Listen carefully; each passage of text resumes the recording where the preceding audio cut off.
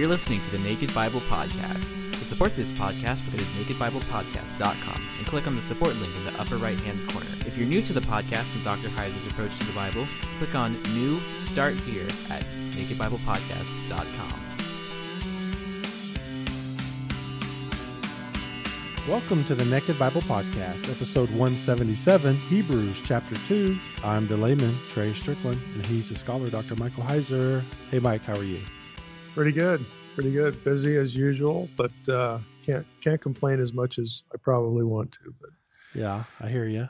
We could always complain about something. Speaking of which, would you like to inform everybody what happened? Well, we both won. We both won our games. So yeah, but who's currently number one again? Hey, you are. Only okay, it's just thank points. You. Thank you. It's not record. Thank you. Okay, what counts is record.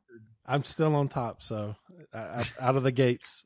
Feels good. It's early. Got a long way to go, but yeah, I'll say it's early. It's one game. Again, you've got to capitalize on it while you can. I have nowhere to go but down, so I got to enjoy why it's up. Yeah, who do you play this week? Do you remember? No, I don't. I know we don't play each other, so not until like week 8. Yeah, in the Naked Bible Fantasy Baseball League, this is a playoff week, and I was leading until yesterday, so it's not looking real good. But and y'all are in the playoffs. We're in the playoffs. It's the first round of the playoffs, so my mind is drifting to football anyway. You know, it's just the grumpy cats are kind of fading, so I don't know if they'll pull it out or not. I hear you. Well, hey, do you want to give us an update on your Fort Worth visit? Yeah, Fort Worth was fun. I'd say there were 100 people and something close to that. It was kind of interesting, actually. There were several pastors there who were really into the content, had been making efforts to teach the content in their church to small groups or even from the pulpit. I mean, people who were quite obviously pretty invested in it. So yeah, that was good to see. It was an Assemblies of God church. So I think that's the first one of those that I've been in. But yeah, Pastor Doug Martin, again, really did a good job of organizing things, promoting it. So it matters when you do that. So it was a good time. 9 hours worth of it. Whoa, awesome. Yeah. I bet everybody was mentally fatigued by the time they left. Yeah, I know I was. So yeah, it was a long day, but most of the people stuck around for the whole thing. So it was a good day. Awesome. All right. Well, I'm ready for chapter 2 if you are. Yeah, chapter 2 of Hebrews. Here we go. I mean, this is sort of a pivotal chapter, and I'm sure it's one of the chapters that people had in mind when they asked about or when they voted, for what we were going to do next. And there's some of this that I talk about in Unseen Realm, so I'm not going to necessarily repeat, what's in Unseen Realm. I'll make reference to it. But I can tell you today we're going to get into the issue of, can fallen angels be redeemed? That's probably the other reason why, this chapter is noteworthy. So we've got the, divine counsel scene in this chapter. We've got the question of, is salvation extended, to angels? Is it offered to angels? That sort of thing. And I, of course, have blogged about that before, but we're gonna get into that question mostly in this chapter. And I'm going to be quoting some excerpts from the first draft of a new book, that I've been working on for Lexham Press. I'm supposed to turn in the manuscript by the end of this month, so in a couple of weeks.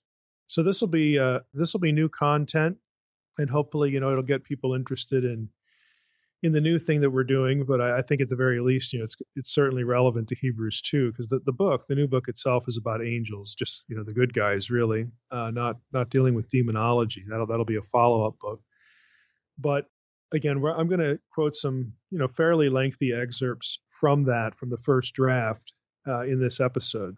Well, let's jump in by reading the first 4 verses of Hebrews 2, and that'll get us started off. So, reading from the ESV, therefore we must pay much closer attention to what we have heard, lest we drift away from it. For since the message declared by angels proved to be reliable, and every transgression or disobedience received a just retribution, how shall we escape if we neglect such a great salvation? It was declared at first by the Lord, and it was attested to us by those who heard. while God also bore witness by signs and wonders and various miracles and by gifts of the Holy Spirit distributed according to his will. That's the first 4 verses of Hebrews 2. And just a couple comments. The very first verse, we hit a theme that we're going to see later in the book, and I'll save most of what I'm going to say for later. Next week we'll be doing chapter 3, and we'll get into this a little bit more and on up through really chapter 6. And that is this notion of drifting away from the faith. So drifting away from the content of the knowledge, and really, if we go back to Hebrews 1, drifting away from the new superior revelation, that God has given to people through Christ. So there's this whole issue of hearing that and then believing and embracing it, and again assigning validity to it, importance to it, and then drifting away from it. That's a recurring theme in the book of Hebrews, and so here he throws it in in this chapter. So it's been pretty early. I mean, he mentioned that God has spoken to us by various means in times past in chapter 1, but now today, more recently, he's spoken to us by Jesus Christ. And of course, Hebrews chapter 1 establishes the superiority of Christ to Torah and the superiority of Christ to angels. And now here we get this, well, we need to pay close attention to that stuff, the stuff that we've heard, lest we drift away from it. So we're going to come back to this theme in successive really episodes in Hebrews, because it's really part of the reason why the book was written. And we'll say a little bit more about it in this episode as well. But that's where we start. When we get to verse 2, again, he's sort of elaborating on that. Since the message declared by angels, proved to be reliable. Well, what's that message? Well, that's actually a reference to the law. And I discussed this in Unseen Realm, pages 164 through 169. It's the whole issue of the law being dispensed or delivered, again, whatever terminology you like, by angels. There are several references to this in the New Testament. And in Unseen Realm, I'm not going to read those 4 pages, obviously, but I focus on the fact that this idea probably comes from, most securely anyway, Deuteronomy 33, 1 through 4 in the Septuagint. If you read that passage in the Septuagint, and I have the Septuagint translation in Unseen Realm within those pages, that passage links angels and Sinai and the giving of the law. Specifically, part of the translation reads, "The Lord has come from Sinai, and he appeared to us from Seir. He made haste from Mount Paran with 10,000s of Kadesh. At his right, his angels with him." So again, you get this idea, and then you keep reading on there, and there's this whole thing about that they were present at the giving of the law and whatnot. This is again probably the basis for this comment in Hebrews 2, the message declared by angels. Acts 7 verses 52 and 53 is another one. This is part of Stephen's speech before he's martyred. He says, "Which of the prophets did your fathers not persecute? They killed those who announced beforehand the coming of the righteous one, whom you have now betrayed and murdered. You who received the law as delivered by angels and did not keep it." And then we also get a reference in Galatians 3:19. "Why then the law? It was added because of transgressions, until the offspring should come to whom the promise had been made. And it was put in place through angels by an intermediary." Of course, in Unseen Realm, I talk about who that intermediary was, at least in my view. I think it was the angel of the Lord, the anthropomorphic Yahweh on Sinai. And so this is what's behind this association of the angelic group, the heavenly host, with the giving of the law. And I don't want to elaborate too much on that, because people can go back and refresh their memories if they read those pages in Unseen Realm. The point for our purposes here is that the writer's saying, hey, look, God took the law seriously, like, of course, no kidding. Every transgression and disobedience was met with punishment or retribution. And that's going to be obviously familiar to anybody who's a Jew, who's reading this letter. It's also going to be familiar with anybody who has sort of a rudimentary knowledge of the Old Testament. So if you remember in our introduction, we talked about how, Gentiles, who, would have been reading the Septuagint, Greek translation of the Old Testament, they would have had a good familiarity with the Old Testament. And this point, it's hard to miss. Of course, God considered the law important, and the Old Testament is just littered with examples of people who transgressed the law and paid a certain price for it. There was judgment from God. So his point is to establish something obvious first, and then he moves on. He goes from that obvious point to the next point. Verse 3, how shall we escape? How shall we escape? We neglect such a great salvation. It was declared at first by the Lord, and it was attested to us by those who heard. Now, the reference to, hey, we learned this from people who heard about it, is a reference to newer revelation. It's a reference to people that they had heard in their lifetime. So that what he's talking about in verse 3 is the revelation of Christ, the incarnation, and the gospel, that idea. So he goes from verse 2 where he says, look, the law, God took the law seriously. But now we have this even better thing. We have this thing that God more recently gave us. That's a reference, back to Hebrews 1. And this stuff, this material is even more, it's superior to the Torah. So the stuff that's superior to the law, the Torah, that God took so seriously, we might want to think about the fact that we shouldn't neglect it. And going back to verse 1, we shouldn't drift away from it. God takes this even more seriously, is his point.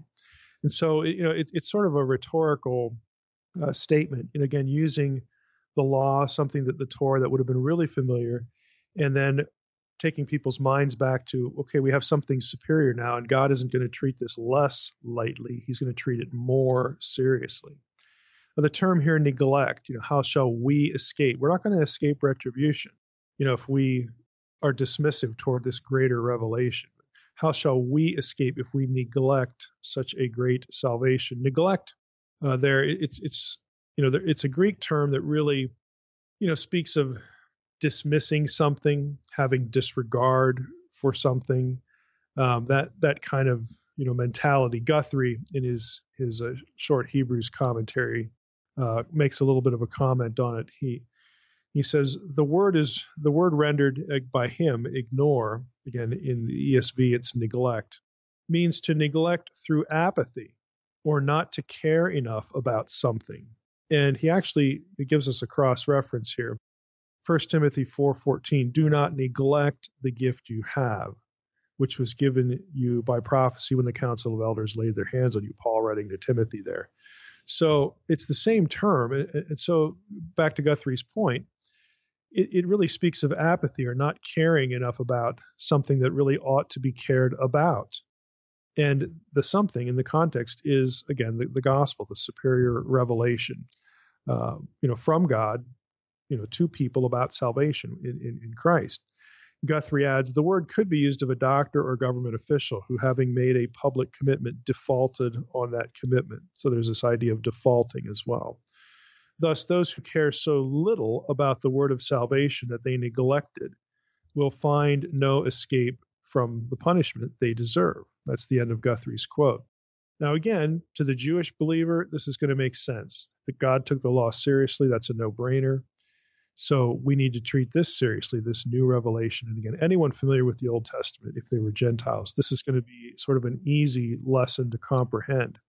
Going back to verse 3, we'll just pick up reading that again. How shall we escape if we neglect such a great salvation? It was declared at first by the Lord, and it was attested to us by those who heard.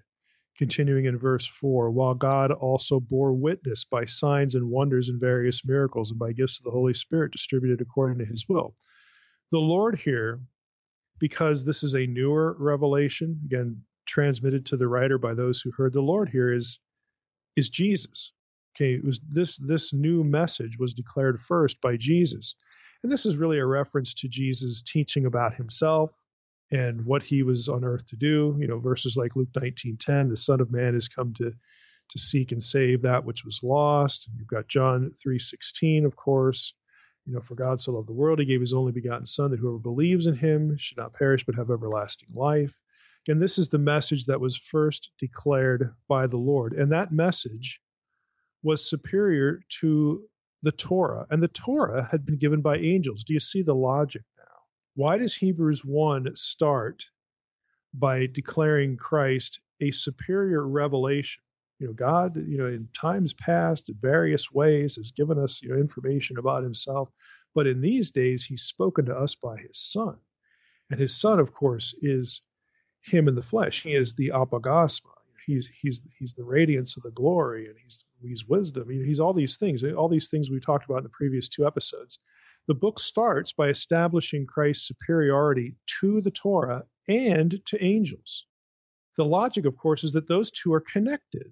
And that's what he's getting here in Hebrews 2. The message declared by angels. Well, the Torah, again, was dispensed by angels. There's this angel of the Lord thing going on. There's the divine council thing going on at Sinai. Again, we talked about that in Unseen Realm. But the writer of Hebrews is saying, look, this message that we were taught by those who actually heard it firsthand is better. It's superior. This takes me back to my statement I made at the very first episode, the introduction to Hebrews was, I don't know how you can be in the Hebrew roots movement and like the book of Hebrews, because you not only get sort of explicit statements of Christ's superiority, the superiority of the gospel. And by the way, the gospel is the offer of salvation by faith in the work of a person whose death atoned for sin. It has nothing to do with the Torah. Okay, Christ is connected to the Torah because he is the ultimate fulfillment of it. He is the embodiment of Torah, just as he is the perfect image of God. You see Jesus, you've seen me, you've seen the Father. Well, you see Jesus, you've also seen what it would mean to live out the law. Okay, but what he actually does to accomplish forgiveness of sins in the gospel is do something the law couldn't do. The law couldn't become incarnate and die. Okay, the law couldn't lay down its own life. It's not a living entity. Again, the superiority, and I would say even the necessity of this revelation is what the author's getting at here. And I say necessity because of what else we're going to run into in chapter 2. But we have a reference again to declared at first by the Lord. That's Jesus. It was attested to us by those who heard. So the writer, again, is saying, look, I'm not one of the 12. I wasn't one, of these people who followed Jesus around while he was on earth. We heard this, from some of those people, but he doesn't include himself in that group. And then lastly, God bore witness to it. He validated it by signs and wonders and various miracles and by gifts of the Holy Spirit, distributed according to his will. Of course, the one reference there, you've got signs and wonders. Again, the Gospels, synoptic Gospels, are full of signs and wonders to validate the ministry of Jesus, to validate what he's saying. We have references to the Holy Spirit distributing gifts. Again, I discussed this in Unseen Realm in the leading captivity captive, passage. It's actually a reference, to Christ, what happens at Pentecost. Again, the giving of the Holy Spirit, distributing of the gifts. This is what the writer of Hebrews is hearkening back to. And that takes us up to verse 5. And I'm going to read, I think I'll read the whole thing here. Let me just say, how far do we want to go here? Let's just read 5 through 18, just so it's in the heads of the listeners. This is really the rest of the chapter. So beginning in verse 5, after these comments about the gospel, again, message being superior and being validated, we read this: For it was not to angels that God subjected the world to come, of which we are speaking. It has been testified somewhere, quote, he's going to quote the Old Testament now, what is man that you are mindful of him, or the son of man that you care for him? You made him for a little while lower than the angels. You have crowned him with glory and honor, putting everything in subjection under his feet, unquote.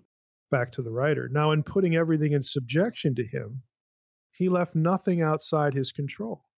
At present, we do not yet see everything in subjection to him, but we see him who for a little while was made lower than the angels, namely Jesus, crowned with glory and honor because of the suffering of death, so that by the grace of God he might taste death for everyone. Again, just to stop here for a moment, we're going to be talking about the necessity of the incarnation and the connection of the incarnation to the offer of salvation. The connection, the bridge between the two is humanity. And that'll become important as we proceed. Verse 10, For it was fitting that he, for whom and by whom all things exist, in bringing many sons to glory, should make the founder of their salvation perfect through suffering. For he who sanctifies and those who are sanctified all of one source. That is why he is not ashamed to call them brothers, saying, I will tell of your name to my brothers. In the midst of the congregation, in the midst of the council, I will sing your praise. And again, another quote, I will put my trust in him. And again, another quotation, behold, I and the children God has given me, unquote. Now the writer takes up again. Since therefore the children share in flesh and blood, and think of the necessity of the incarnation here for salvation, the connection between the two.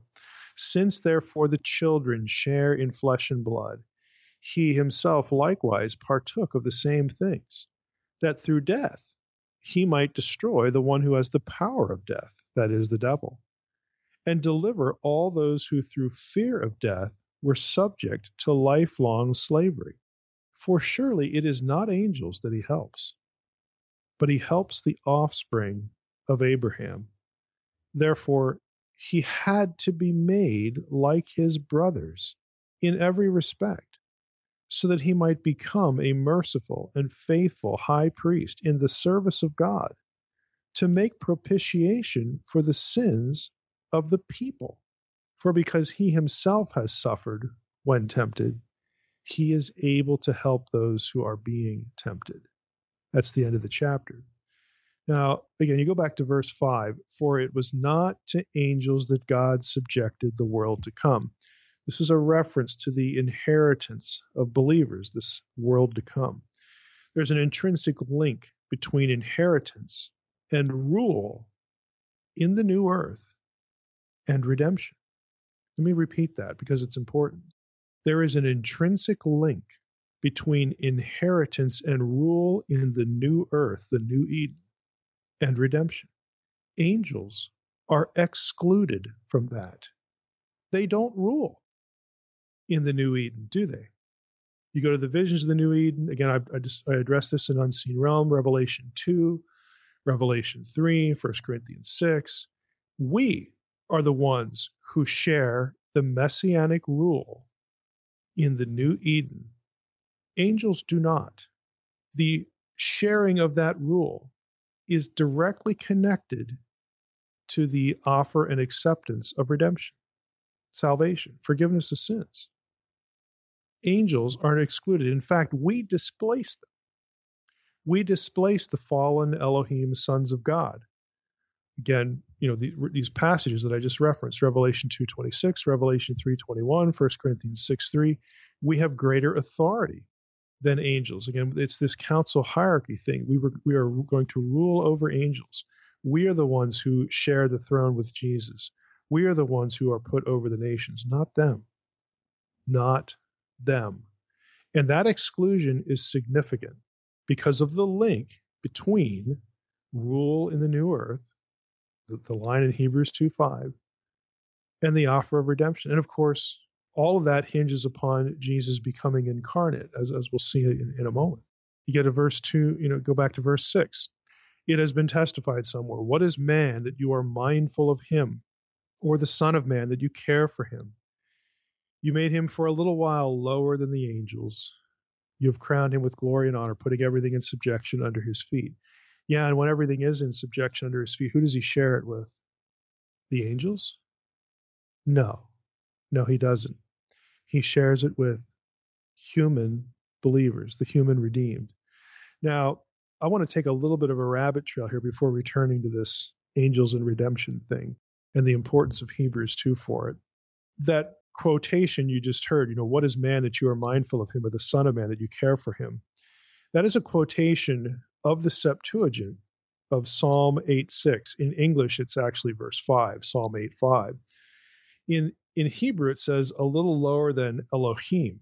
In the Septuagint, that gets translated a little lower than angels. Now, here's the rabbit trail I want to take.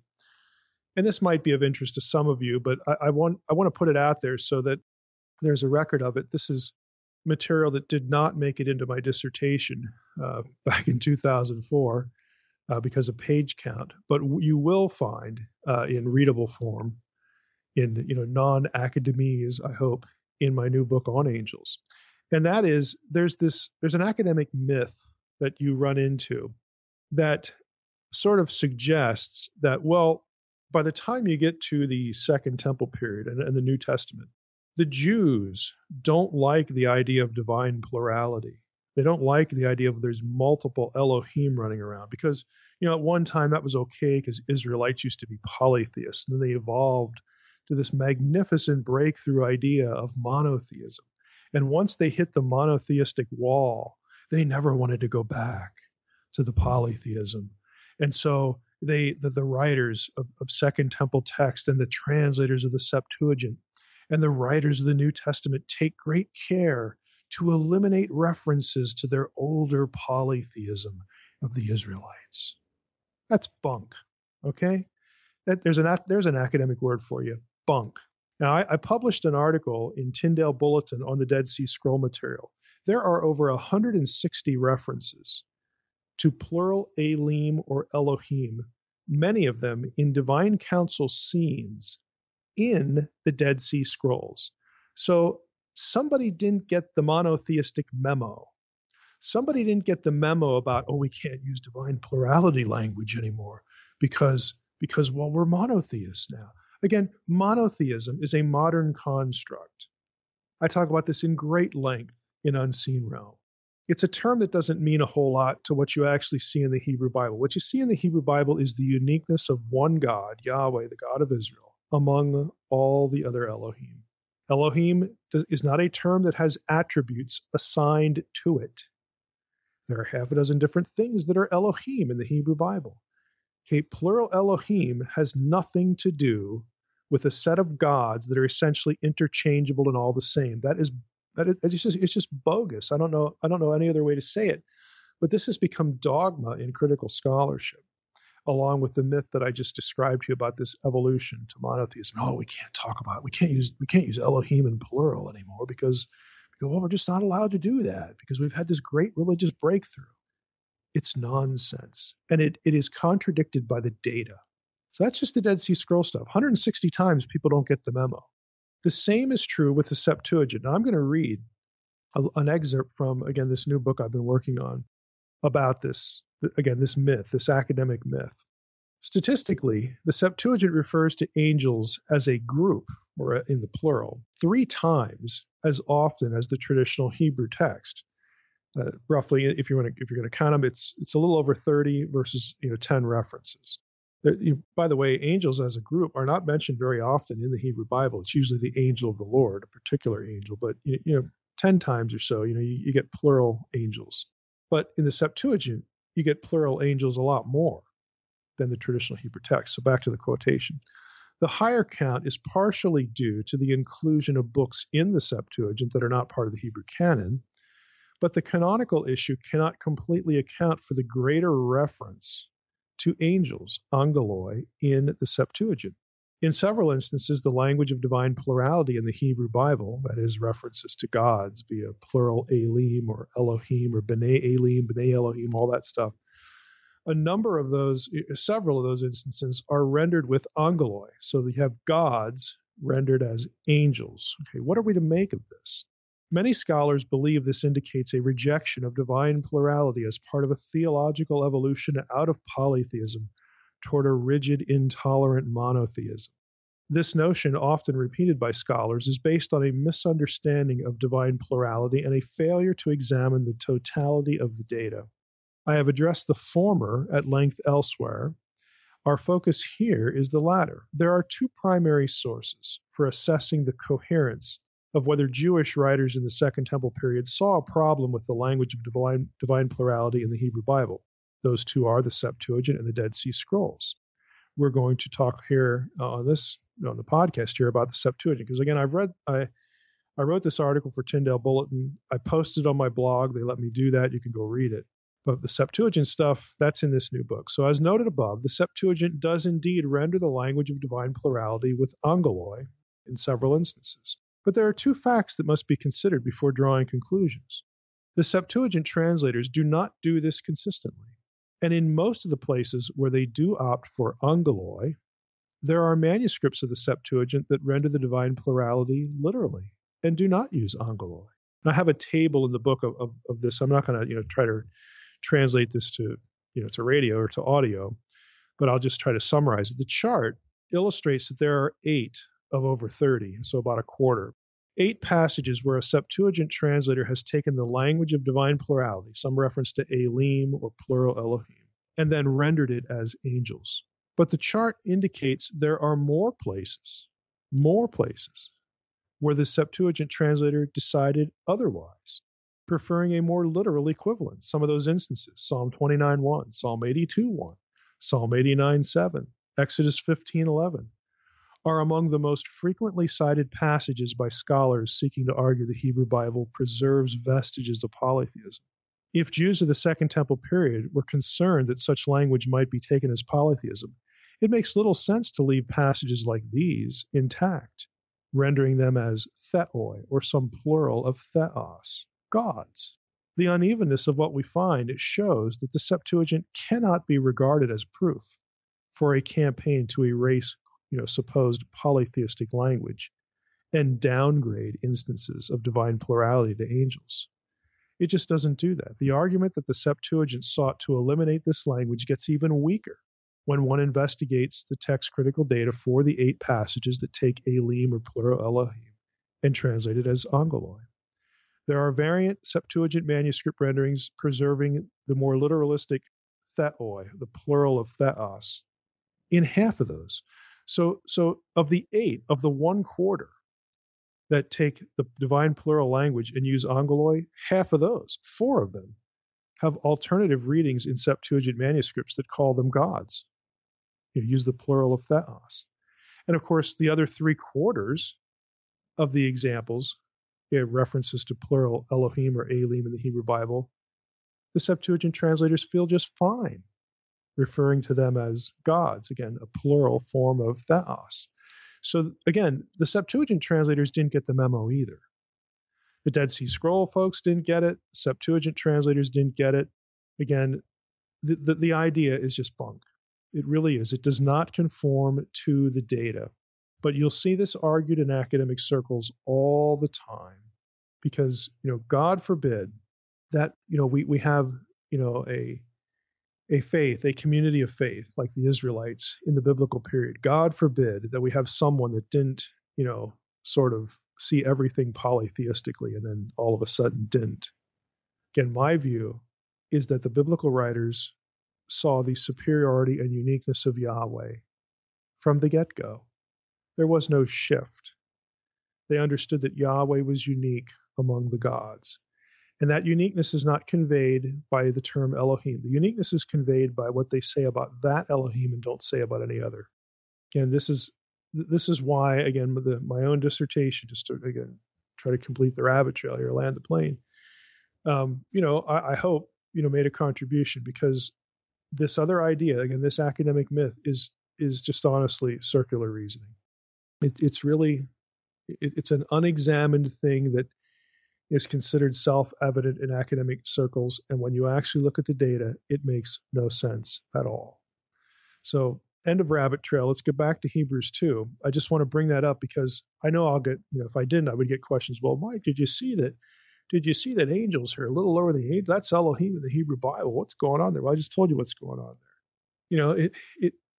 They're not denying the content of the Old Testament. In the New Testament, again, I won't quote the book here, but in the New Testament, angelos becomes a generic term for residents of the spiritual world that are not in rebellion against God. The good guys. All the good guys get called angels. All the bad guys get called daimon, which we transliterate into demon. There's sort of this winnowing of the language. Again, you're losing the nuancing of the terms. You essentially make them white hats or black hats in your translation. But the fact that the Septuagint writers, and the New Testament, of course, uses the Septuagint quite frequently, the Septuagint writers, translators had no problem rendering plural gods with plural of theos 3/4 of the time. There is no agenda to eliminate the language. It's just good guys versus bad guys. So back to Hebrews 2. Let me just read to get our minds back in the passage. But we see him who for a little while was made lower than the angels, namely Jesus, crowned with glory and honor because of the suffering of death, so that by the grace of God he might taste death for everyone. For it was fitting that he, for whom and by whom all things exist, in bringing many sons to glory, should make the founder of their salvation perfect through suffering. For he who sanctifies and those who are sanctified, all of one source. That is why he is not ashamed to call them brothers. Okay, I'll just stop there at the end of verse 11. Question: were angels under the penalty of death? Okay, I mean, are they spoken, of in the same terms? I mean, you could argue, well, they're put in the pit, and the rest of them are like, yeah, you're going to get destroyed, you're going to die like men. You could say that. You could say that. Is there a passage that links? Here's the second and better question. Is there a passage that links that sentence or the relief of that sentence with the atoning death of a substitute? The answer is no. Well, didn't you just read it, Mike? No, because he's talking about humans. He's talking about the one who would die the substitute death became a man. He did not become an angel. If you really think about it, the sentence that humanity is under is different because we are embodied. And the curse of death, again, if you in the New Testament passages, we have Satan described a couple times as, again, being sort of the Lord of the dead, owning the souls of humanity. That's never said about angels. And Adam and Eve, of course, they get expelled, they start to die. Again, the curse is linked to mortality, which starts to take effect right away in the human world and becomes a problem. Are we going to remain in Sheol? Everyone dies, that sort of thing. Whereas the angelic stuff is put off to the day of the Lord, to the eschaton. So there are differences, but the fundamental difference is the link of the solution to becoming a man, becoming a human. Okay? The substitute became the thing that was the object of the atonement, and the object of that atonement was not angels. It was humans. Now, you go into the passage a little bit more. He's not ashamed to call them brothers. I will tell of your name to my brothers. In the midst of the congregation, I will sing your praise. And I will put my trust in you. Behold, I and the children God has given me. These series of quotations. Look at verse 14 again. Since therefore the children share in flesh and blood, he himself likewise partook of the same things, that through death he might destroy the one who has the power of death, that is, the devil. Okay? And deliver all those who through fear of death were subject to lifelong slavery. It's the slavery of death. Every human is, your life is but a vapor. The angels can't say that. The angels are these like everlasting beings until the eschaton. Okay, that's not the case with us. We are a whole person when our body and soul, again, is fused. It's not that we lose identity when we're disembodied and we're with the Lord, the Paul, to be absent from the bodies, to be present with the Lord, that whole thing. I mean, our immaterial part still has identity, but our existence as we are born with it, as we are born to understand it, the existence that we can comprehend, is inherently tied to mortality. We all learn at some point we're going to die. And it isn't going to be too long. It's like a curse. It's the subject to lifelong slavery is the way he puts it here. But the next verse is just the kicker. For surely,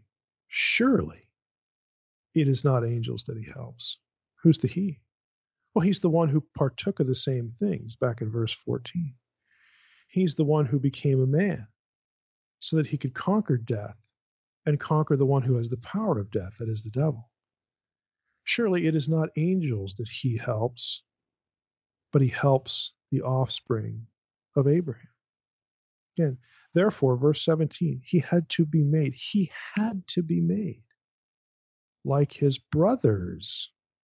Who are his brothers? Well, a few verses that we just read preceding. Okay, his brothers are humans. He had to be made like his brothers in every respect, so that he might become a merciful and faithful high priest in the service of God. Well, what was the point? To make propitiation for the sins of people.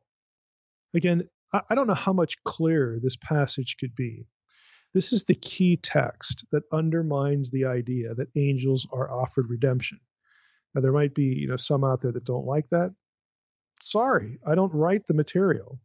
I just go through it and observe it and read it and talk about it. I did blog about this, a while back. Can fallen angels be redeemed? Again, you can look that up on my website.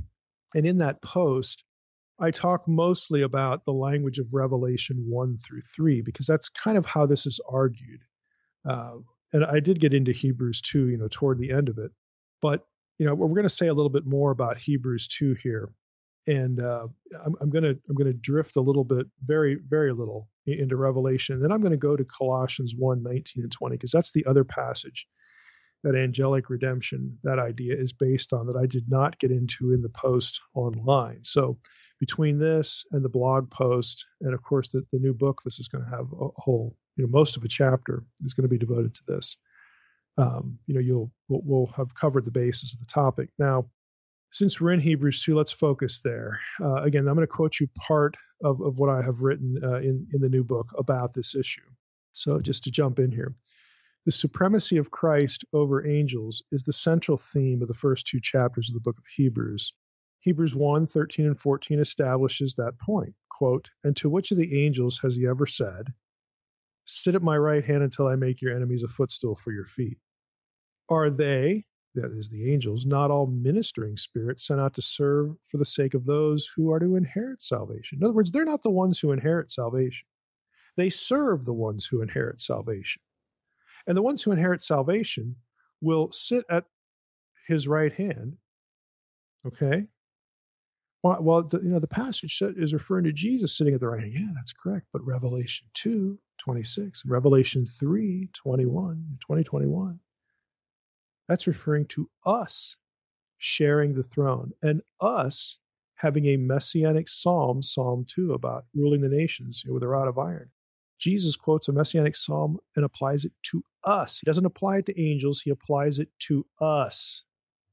It's quite consistent, completely consistent with Hebrews 2. Now back to my chapter here, my excerpt. Note the wording of verse 14 carefully. Angels are ministering spirits sent to serve those who will inherit salvation. The passage distinguishes angels from those who inherit salvation, in turn suggesting that angels do not inherit salvation. Now, why this wording? Why would the writer focus on human beings when it comes to salvation and apparently exclude angels?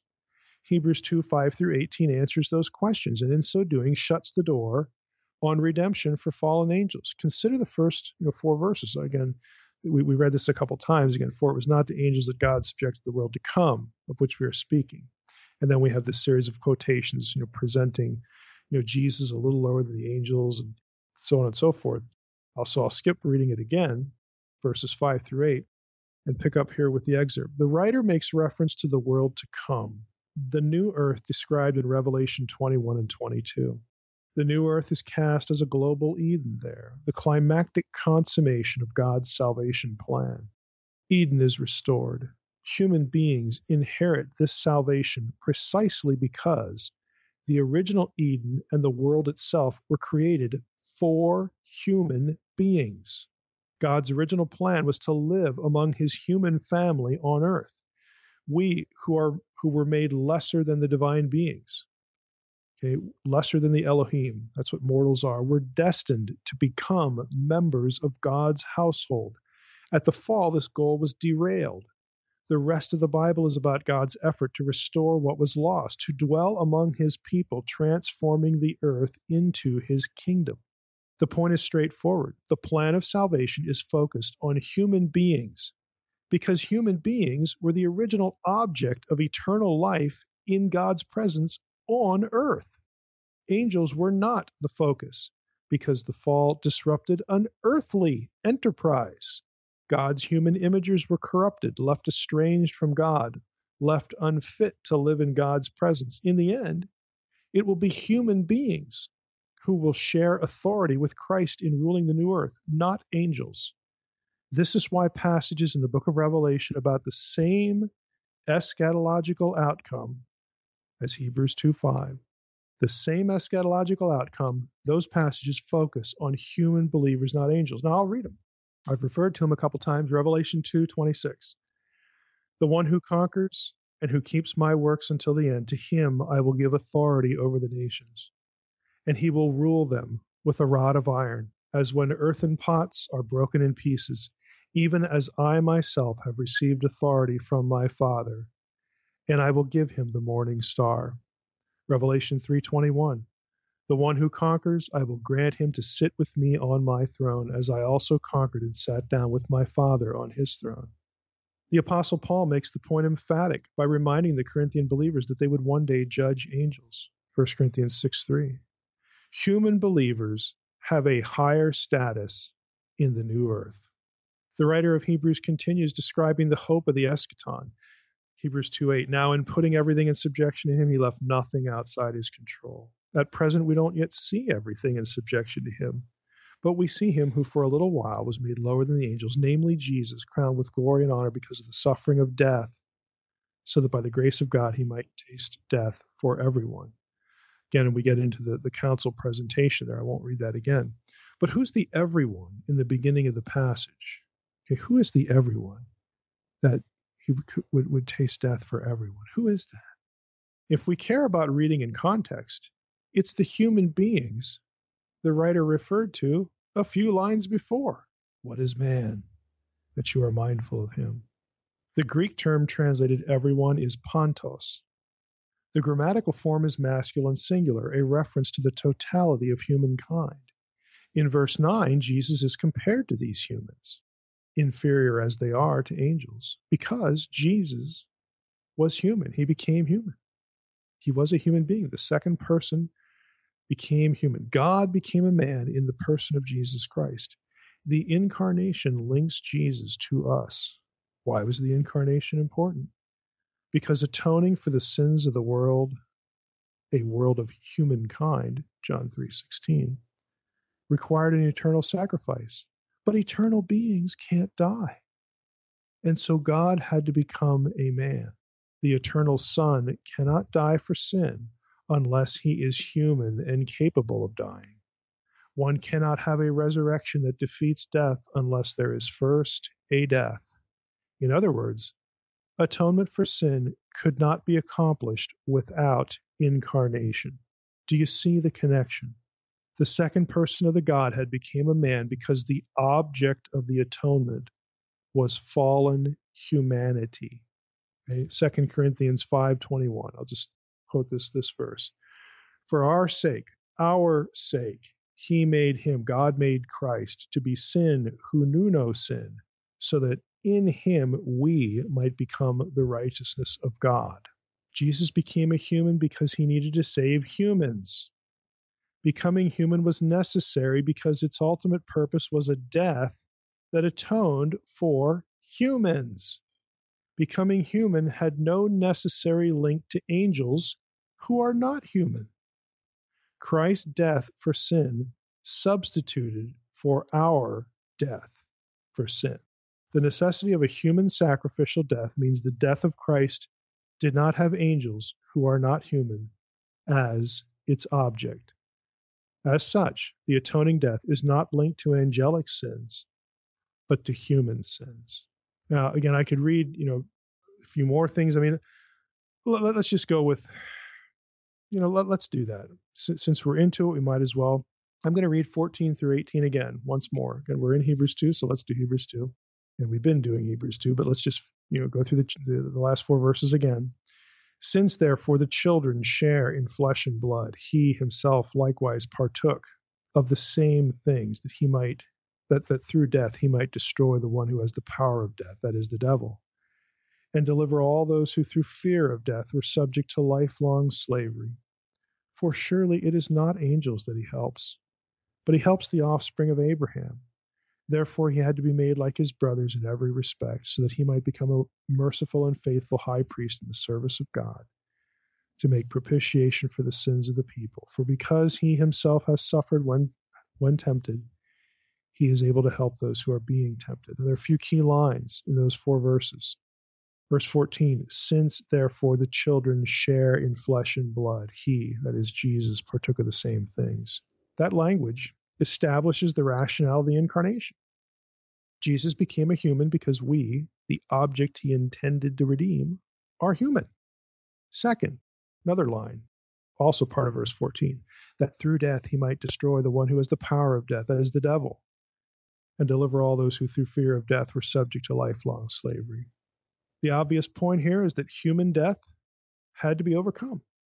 Less obvious is the related thought that the devil also had to be dealt with because he had the power of death over humanity.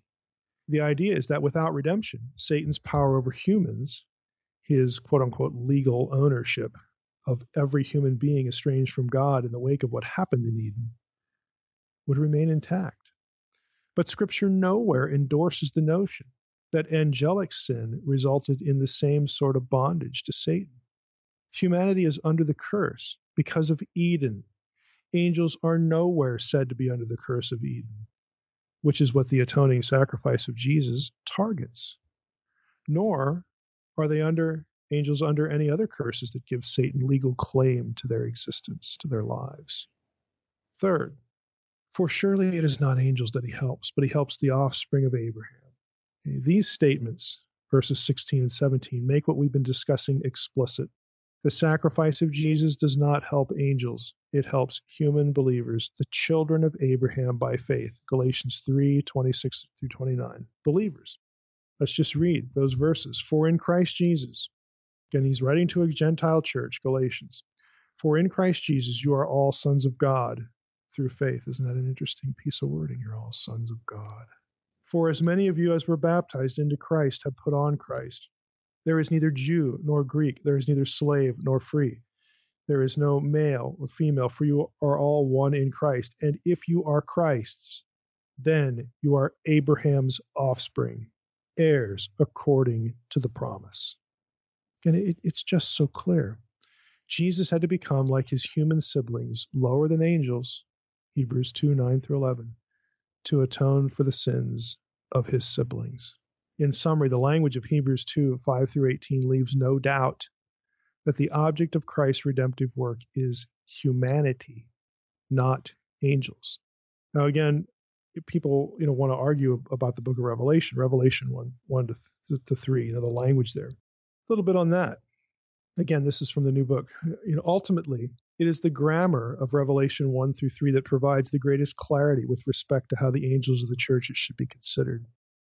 The argument here is that when Jesus speaks to the angel of the church of, fill in the blank, and then somewhere in what is said, there's something like repent, or some other extension of forgiveness, and people will say, well, look, he's talking to the angel there, so the angels can be redeemed, they can repent, they can believe, all this kind of stuff. Well, it's not quite as simple as that, because there are other things going on in the passage. So listen carefully. In each of the 7 directives given to the churches, to the angel of the church of X, write, each church is addressed with second-person singular pronouns, all of them. For example, Revelation 2:1 begins with the directive to the church at Ephesus. The speaker then says, I know your works, your toil, your patient endurance, and how you cannot bear with those who are evil. In each case of the second person, the words your or you, the pronoun or verb form is grammatically singular. The point is that while the angel of the church is addressed by the directive, the messages are not for the angel. They are instead for the collective church. You say, well, how do we know that? Well, this perspective makes sense in light of the fact that when John was first commanded to write in the book of Revelation, at the very beginning, when he was first commanded to write, the intended audience was specifically said to be the 7 churches, not the angels. Revelation 1:11, quote, write what you see in a book and send it to the 7 churches.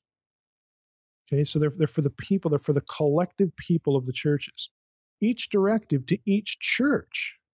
Okay, so you get this language. We just read something, okay, under the angel of the church of so-and-so, right? And then somewhere in there, in a couple of places, you have this, you have a command to repent or something like that, something that makes it sound like, hey, if you repent, you're going to be saved, you're going to be forgiven. And people say, well, see, that's extended to the angels. Well, not only do we have Revelation 1:11 tell us that John was writing to the churches, okay, the congregations there. Not only do we have that, not only do we have, this collective sense in the pronouns, but get this, each directive to each church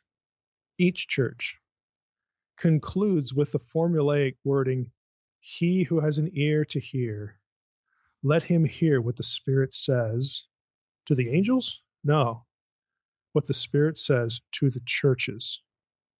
This indicates clearly that each message was for the entire congregation. Though each directive is addressed to an angel, its content is for the church, for that congregation. The angel of each church is therefore some sort of surrogate.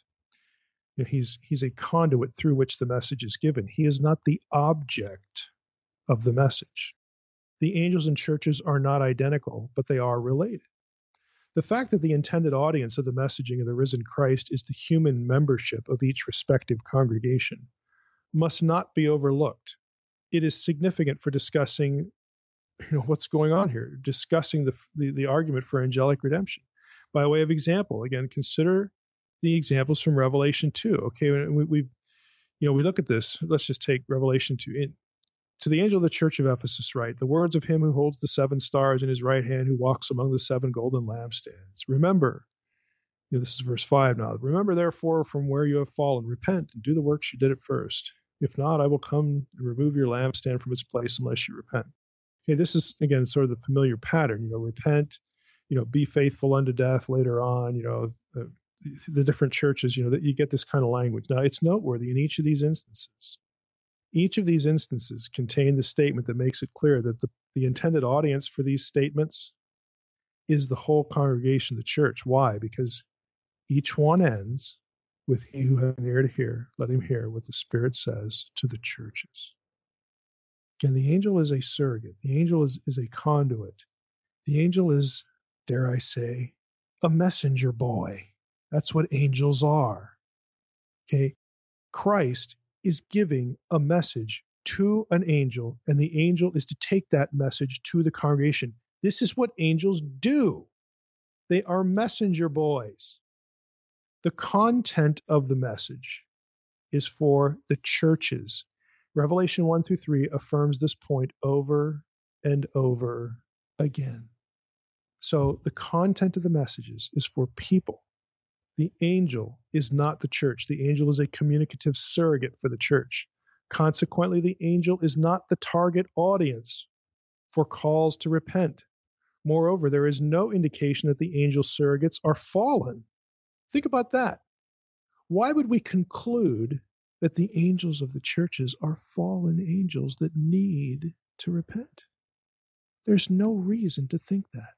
There's nothing in the passage that suggests God is now using fallen angels in rebellion against him to take messages to believers.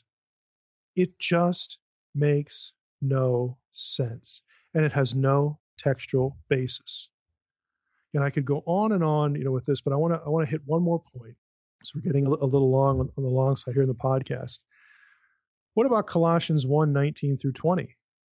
Okay, reconciling all things. So here's the other verse that angelic redemption will refer to. Again, I think Hebrews 2 kills it. That was our chapter for the day. Revelation 1-3 doesn't support it at all. I mean, it makes no sense at all. But we need to throw Colossians 1:19-20 in this. Here are the 2 verses. For in him, in Jesus, in the context, in him all the fullness of God was pleased to dwell, and through him to reconcile to himself, and the Greek phrase there is eis auton, through him to reconcile to himself all things, whether on earth or in heaven, making peace by the blood of his cross. Now, most scholars would acknowledge that all things, whether on heaven or in earth, includes the heavenly host. I mean, I would. Given that assumption, the issue that requires consideration is the meaning of reconcile. Most readers presume that this language refers to the forgiveness of sins, but that is not the case. The idea of reconciliation is actually multifaceted. For example, the work of Christ is connected to the renewal of creation. That has nothing to do with forgiving sins. Creation didn't sin. It committed no moral offense against God. Hence, its reconciliation means something different than forgiveness of sin. Now, O'Brien, in his Colossians commentary, discusses the passage again this way, and he makes some interesting observations. He says, quote, "The unusual feature of this passage is that it refers to the reconciliation of all things, and that it refers to the reconciliation of all things as a past event." Now, that might not sound self-evident to you, but just hang with me. So O'Brien says the unusual thing about this passage is that it refers to the reconciliation of all things as a past event. Although 2 Corinthians 5:19, and you can cross-reference John 3:16 and other passages, speaks of the reconciliation of the world, the cosmos, it is clear that it is the world of men which is in view there. Further, it is argued that the freeing of the creation from its bondage to decay so that it obtains the glorious liberty of the children of God is a future eschatological event. Romans 8:19 through 20. Three related questions therefore arise. What's the meaning of the phrase to reconcile all things to him? Second, what's the relationship of this expression to the words which follow, quote, having made peace through the blood of his cross? And C, third, is it possible or even desirable to equate verse 20 with the notion of God's leading the evil powers in his triumphal procession in Colossians 2:15? Now, that's the end of his quote, but you have to realize Colossians 1:19 through 20 is not the only reference to invisible things in heaven. There are other passages, even in that chapter, Colossians 1:16, and of course Colossians 2:15. What O'Brien is saying is we might want to consider Paul's talk about these powers together, all of it. That might be a good idea, and I would suggest it is. Now, 2 points are especially crucial for accurate parsing of the question about angelic redemption. First, the reconciliation of which Colossians 1:20 speaks is a past event. It's something already accomplished. Many who presume the passage is about the offer of salvation now being open to angels fail to grasp this point.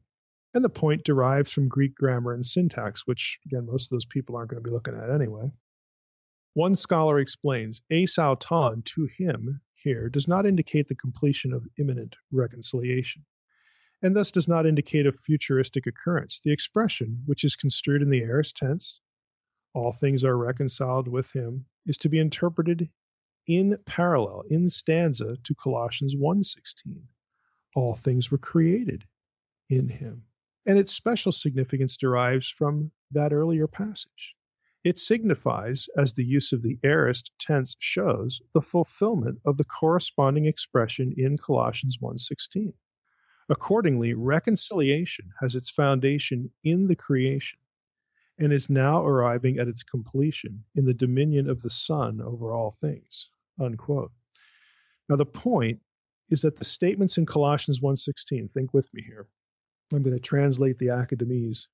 The point is that the statements in Colossians 1:16, which says, all things in heaven and earth, visible and invisible, were created by him, that statement must be understood in tandem with Colossians 1:20. All things, whether in earth or in heaven, are reconciled to him, or reconciled with him. Both statements are in the same paragraph, and both verbs are aorist tense, the Greek tense which focuses on completed action, not action in process or action yet unaccomplished.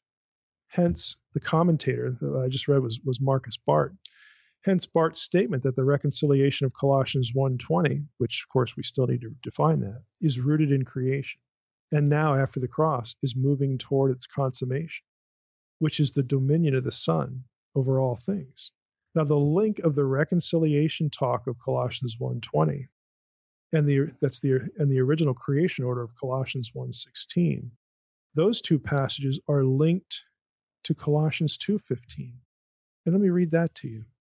He disarmed the rulers and authorities and put them to open shame by triumphing over them in him.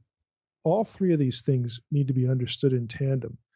The basis for this, the basis for understanding the relevance of these things to Colossians 1:20, is that all three of them reference invisible spiritual beings, okay, in heaven, things in heaven, supernatural powers. They're created by the Son in Colossians 1:16. They're reconciled to the Son in Colossians 1:20, and they are triumphed over in Colossians 2:15. All three passages are talking about the same thing, same guys. Now, again, are we going to keep these things together, or are we going to pull one out and make hay with it? Back to, again, an excerpt from my book. Now, note first that the cross results in the offer of redemption for humanity. We read Colossians 2. We read 2:15. Let me just go back a couple verses. Now listen to this. This is about the triumphing over the rulers. But the preceding two verses says this, or say this. And you who were dead in your trespasses and uncircumcision of your flesh, God made alive together with him, having forgiven us all our trespasses, by canceling the record of debt that stood against us with its legal demands. This he set aside, nailing it to the cross.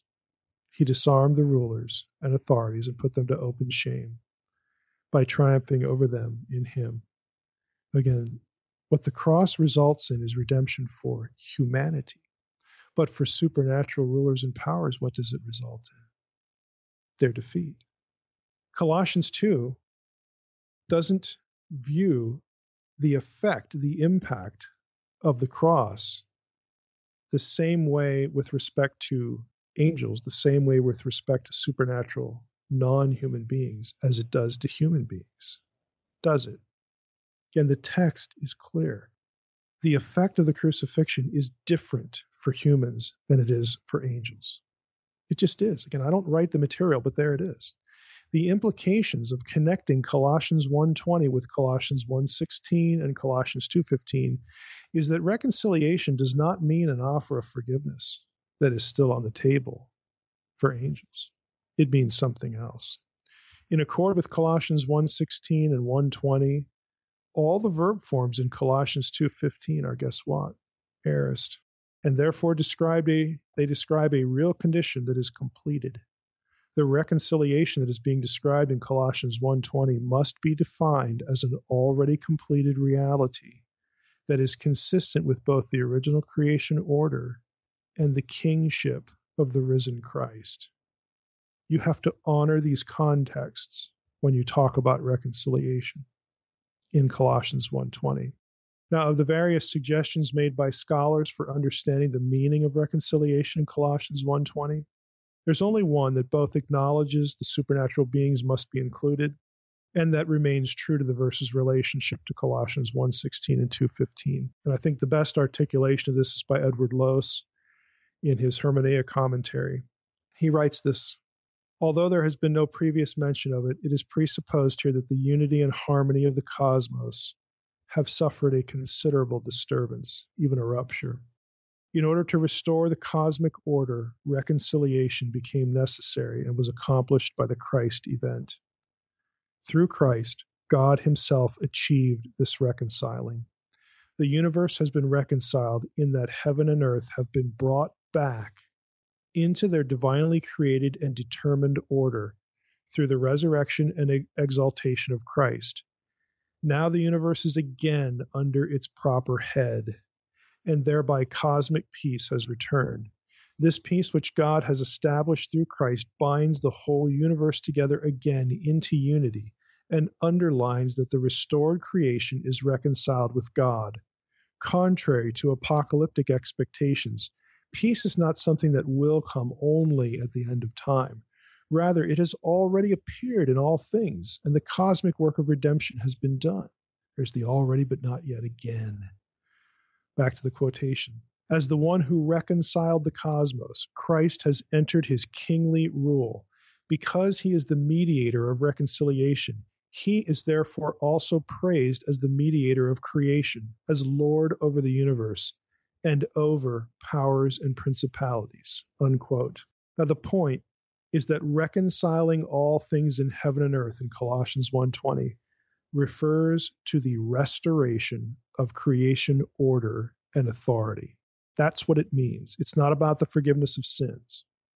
In Colossians 1:20, reconciliation means the return to the creation order and the reinstallment of Christ to his position of rulership at the right hand of God. The right hand of God is referred to a lot of passages. Acts 7:55 and 56, Ephesians 1:20, Colossians 3:1, Hebrews 1:3 and 13, 1 Peter 3:22, Revelation 5:1, a lot of them. After he is restored to his position of rulership at the right hand of God after his incarnation. Remember Hebrews 2? He was made a little lower than the angels, had to become human for a while.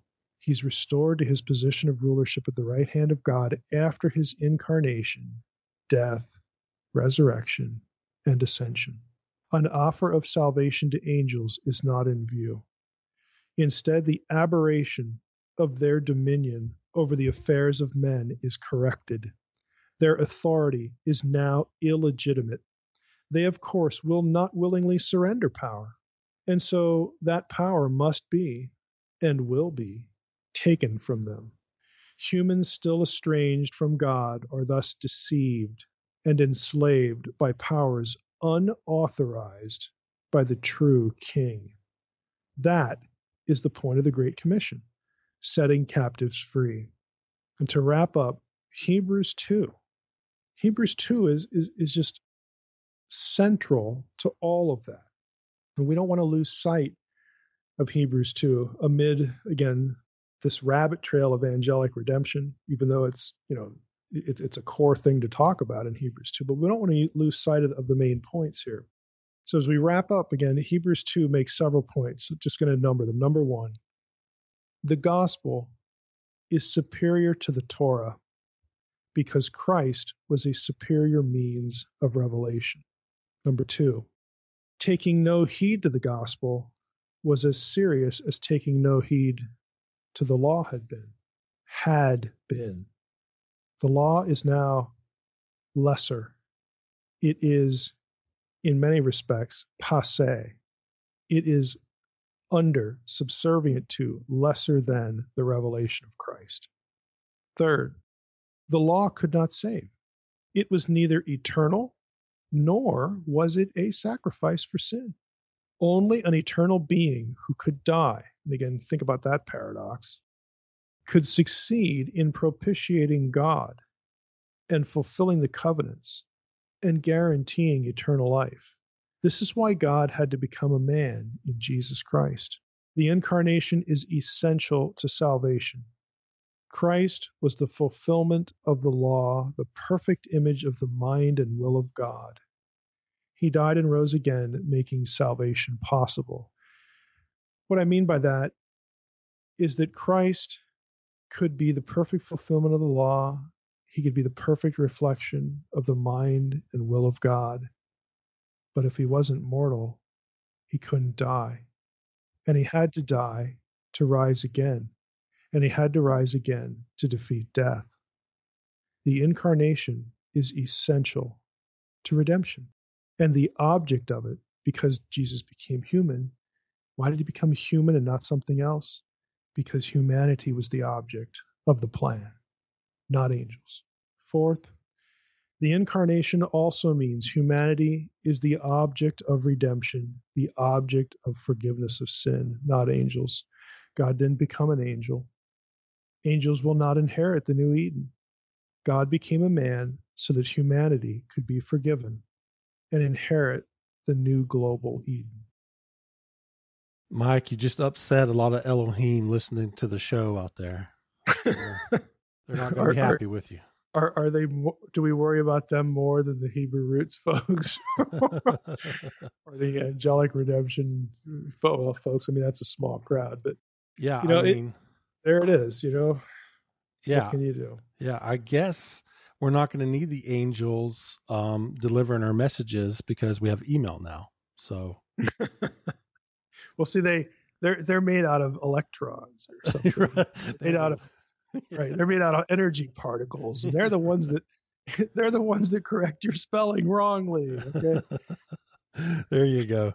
And speaking of those mischievous angels that were working through the email there. And speaking of absurdity, next weekend, Mike, our show is going to be about the end of the world because the world is ending next weekend. Yeah. Right? That's right. That's right. And we're going to do the show on why think about, we were just talking about, think about the paradox here. Yeah. We're going to have a show on why the world isn't going to end, and we're going to record it before September 23rd, right? Is that how the calendar works out for us? Yeah. 20 seconds when we record Yep. it. There you go. Okay. So, again, I don't feel like I'm spitting in the wind there, going out on a limb, but that's what we're going to talk about. Why didn't the world end on September 23rd? So we'll record it before then, and you'll hear it after. There you go. If we're still around, that is. So hopefully, we hope you hear it, but you know what, Trey?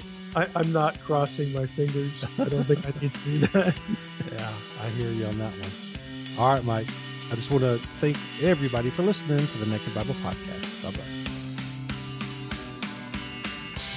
Thanks for listening to the Naked Bible Podcast. To support this podcast, visit www.nakedbibleblog.com.